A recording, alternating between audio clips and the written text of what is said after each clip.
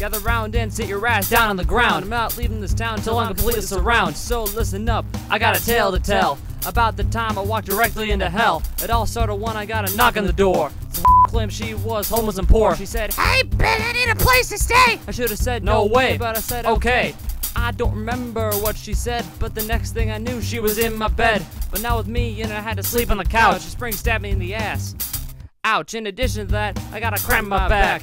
That's when I realized I need my bed back. That annoying girl can either sleep on the floor, or she can go straight out the door. I got 99 problems and it's all of them. Now I gotta figure out how to solve them. If I don't do anything, she's gonna stay. Damn, I really wish I said no way. She's unemployed and gets everyone annoyed. She always asks, "Like what you see?" And the answer to that question is always no. The only thing I wanna see is that you go. First hour of her living with me, she brought some friends over, Stacy and Brittany. Those fools locked me out of my own bedroom. I wanna eat some yogurt, but they took all the spoons. As a matter of fact, they took all the food. All they left was some gum that was already chewed. It was stuck to the fridge as though it was glued. If I don't eat any food, I'm gonna be screwed. And these girls got a bad attitude, they're just rude, always in a negative mood. I always hear them talking about dudes, but I know for a fact that all of them they blew. I got 99 problems and it's all of them. Now I gotta figure out how to solve them. If I don't do anything, she's gonna stay.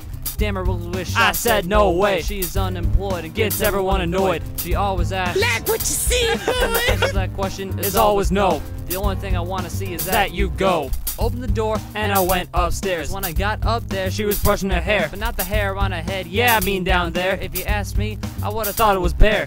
Okay, we need to have a conversation. You and your friends are giving me migration. This ain't Marky Mark, no good vibrations. Just sit down and listen to the situation. First of all, my ass and my back hurt. Second of all, are you wearing my shirt?